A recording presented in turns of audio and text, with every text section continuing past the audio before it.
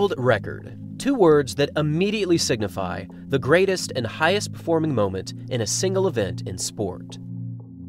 If you have been one of the very few to ever set a sporting world record, you've achieved something that will forever go down in the history books as the greatest moment to ever occur, a singular moment of greatness that nobody else in history has ever achieved.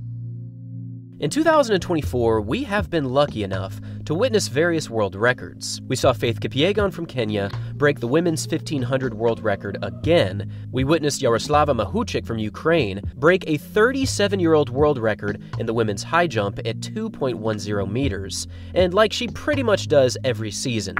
We also witnessed Sydney McLaughlin-Levrone break her own world record in the women's 400-meter hurdles, achieving a mark of 50.65 seconds in this year's United States Olympic trials. Witnessing a world record is one of the most memorable things that you can do in the sport of athletics, but the reality is that not all world records are created equal, with some lasting for years, others for decades, some for a generation, and then there are other world records that stand for multiple generations. If you get everything right, it's almost like a chain reaction. You can do something which is so far better than what you've previously done when everything's synced up. That's what happened in '95. Oh, another big jump! He can't believe it! It's almost world record after world record! Tremendous speed once again, and he's, oh my goodness, that is huge! And it was precisely that sort of coordination of speed, of strength, the technical aspects, to produce something which felt phenomenally easy. That is over 60 feet.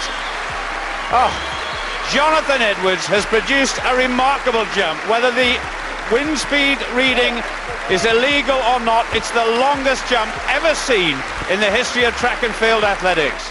It was a crazy jump, and it's still the most amazing day of my athletics career. You know, much more so than winning gold in Sydney, more so really than the world record or the two world records.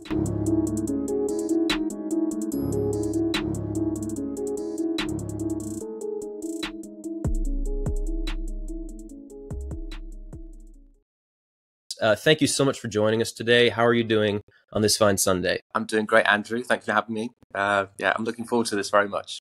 And Andrew, thanks for your videos on some of my jumping, and they're really, really good. This is the book Triple Jump Trailblazers, a collaboration between Andy Benz and Lawrence Harvey, a detailed collaboration that depicts some of the greatest jumpers in track history compiled together in a historic account of athletics legends. Using the novel Harvey Benz method to determine the greatest of all time in any event, Jonathan Edwards from Great Britain comes out on top as the overwhelming greatest triple jumper of all time. And one of the big reasons why this is the case is because of a few extraordinary moments that took place back in 1995. For the '95 World Championships in Gothenburg, Sweden, Edwards opened his World Championships with a world record jump, achieving a distance of 18.16 meters for his opening leap. This was the first time that any human had exceeded the 18-meter barrier, and Edwards made it look so easy on this day.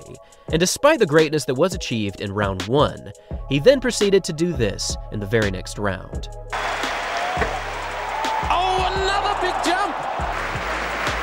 18.29!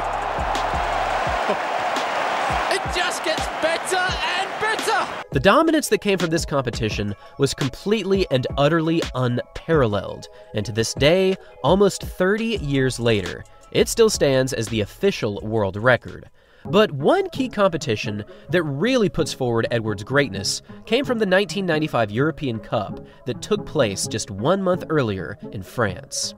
For this competition, Edwards was set to make absolutely unforgettable history in the second round. And for this jump, he managed to do this. Tremendous speed once again, and he's, oh my goodness, that is huge. That has got to be over 18 meters. Now only two jumpers in the history of the event have ever been over 18. Once again, the wind speed. With a staggering leap of 18.43 meters, Edwards achieved what many consider to be the single greatest jump of all time. And here is how he described this legendary moment. It was a crazy jump, and it's still the most amazing day of my athletics career. much more so than winning gold in Sydney, more so really than the world record or the 2 world records. I mean, I went into that season not knowing what to expect. I'd had a virus the previous year. I jumped really poorly. I hadn't trained as hard as I thought I perhaps needed to train through that 94-95 off season. I knew I was in good shape, but I had no expectation of jumping that. I mean, why would you? Nobody ever got close to jumping that far. And in the first round, I jumped 17.90 with no step. I mean, I literally had no step and jumped 17.90. I thought, oh my goodness, what could I do? And then literally flew. I mean, just the way that I ran, the way the transition off the board, the length of the hop and step. I mean, if you compare it with Gothenburg, I reckon I probably hopped and stepped close to a metre further. But for a thing of beauty and for a feeling, Lille was just like nothing else. And, I went from a 1750 jumper to an 1850 jumper. What has Edwards just done? At 18.43, Edwards set what many consider to be an absolutely untouchable mark, as this jump exceeds his official world record by a huge margin. But unfortunately, the wind was slightly over the allowable at positive 2.4 meters per second for this jump. So sadly, the official history books do not recognize this as an official world record. And while this is certainly an extraordinary story in athletics, there's actually more to this competition than meets the eye, because in round 4 of this European Cup, Edwards also achieved a jump of 18.39, proving that his 18.43 was certainly not a fluke. This jump was also rather unfortunate because it included a tailwind of positive 3.7 meters per second. So once again, this jump, while longer than his official world record, does not count as an official world record. In the history of the triple jump, there have only been a handful of moments where an athlete exceeded the 18-meter barrier, but in the case of Jonathan Edwards, he has more 18-meter jumps than anyone else in history. And I also jumped, I mean, it's forgotten, you can't even find it on YouTube. I jumped 18.39 in the 4th round, and it wasn't such a good jump, but there was just a fluidity about it, and there was, yeah. It's funny you mentioned that's not that good of a jump. I'll have to put a little subtitle. Oh, yes. 1839 is not that good of a jump, wind or not. And even if we adjust these marks to a legal wind reading of 0.0 meters per second, they would both be well above his current world record of 18.29. But for so many athletics fans, even the most avid of track nerds, they do not even know about these 2 marks, especially the 18.39.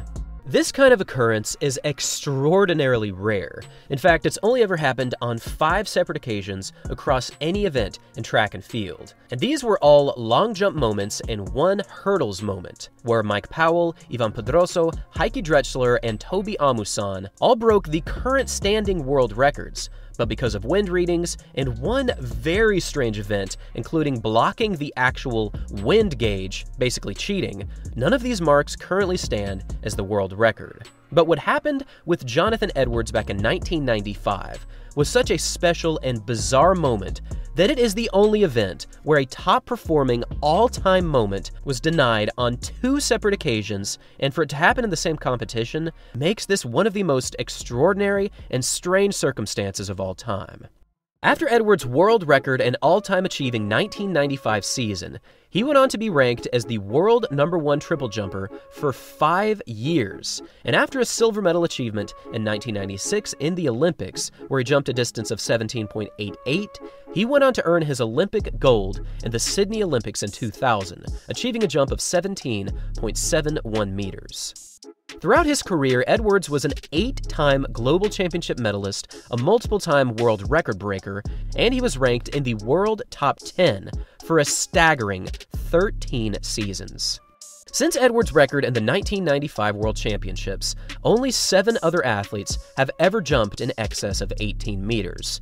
But the mark of Jonathan Edwards, both in the World Championships and the European Cup, has never been beaten.